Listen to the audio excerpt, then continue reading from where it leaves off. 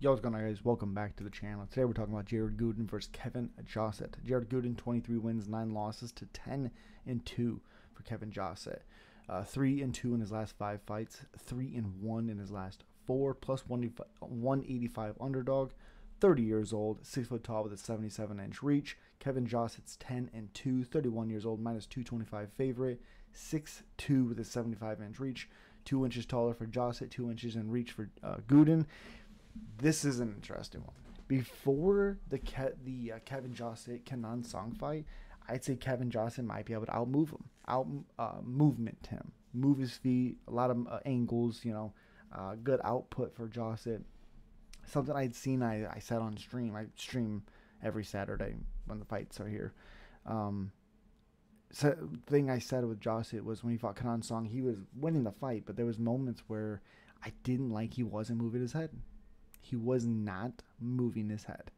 And it kind of kept Kenan Song in the fight, even though he had no business being in that fight. My nose fucking itches, man. Jesus.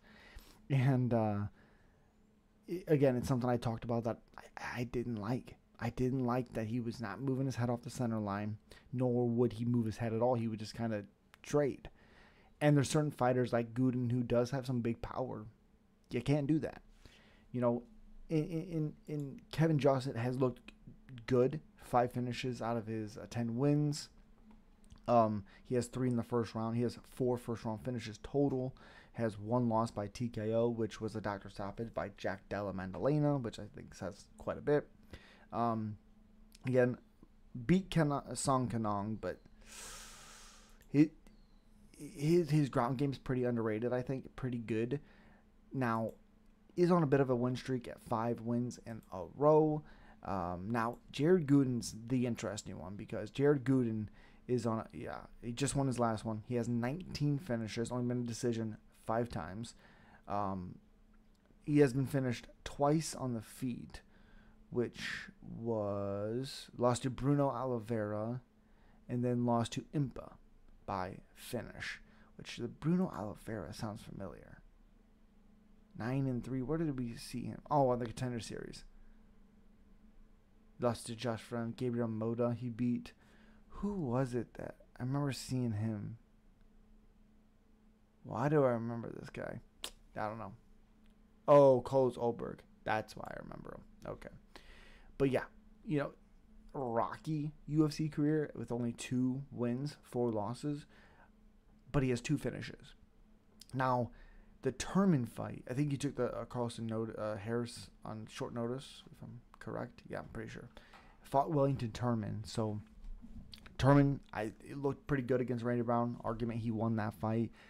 Jared Gooden, even though he was getting caught, which I didn't like, because he's getting older with that weird style that he does have. But with Turman, he was able to draw Turman into a fight that Turman's not good at, and was able to hurt Turman so bad, and then get a rear naked choke. It was pretty nasty.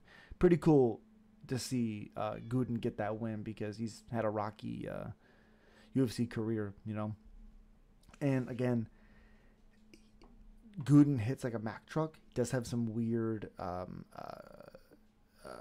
he has a weird stance. Doesn't hold his hands super high or really high at all, but it gives him chances to create angles with his big powerful strikes. But it does keep him open for counters and all these things.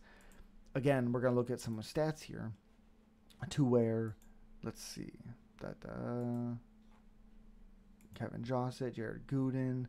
So strikes landed per minute 5.08 for Gooden, 8.23 for Jousset, accuracies 49 to 55, absorbed 6.68 to 5.10, defenses 48 to 53, takedowns average 15 minutes, 0.67 for Gooden, 1.51 for Jousset. Accuracies 100% to 66. Takedown defense 65 to 100%. It's going to be pretty hard or later in the fight for Jousset if he gets takedowns. I don't think it'll be early. The name of the game on this one is, can Jousset survive the big power from Gooden? I like to think so because of his overall game is pretty good. He's pretty well rounded. I just don't think Gooden is as well-rounded. I think he's strong, he's powerful, he's pretty fast, good chin, even though it has been a little bit tested as of late. I don't know necessarily if this fight goes the distance, because if Gooden's able to land cleanly, he finishes him, but I don't think Jousset would be able to do the same. Maybe with a submission he could finish him, but Gooden's submission defense is pretty good as well. So I like Jousset in this one. I'm a little skeptical because I think the power could also help Gooden. Obviously, if he catches him, he can finish him. But I can't pick him simply on the fact of, oh, he might catch him, but he definitely could. I like Jousset. I think the overall ability to overwhelm his opponents could really get him this matchup, win him this fight. So, as always, guys, subscribe, like, comment. Thank you guys so much. Peace.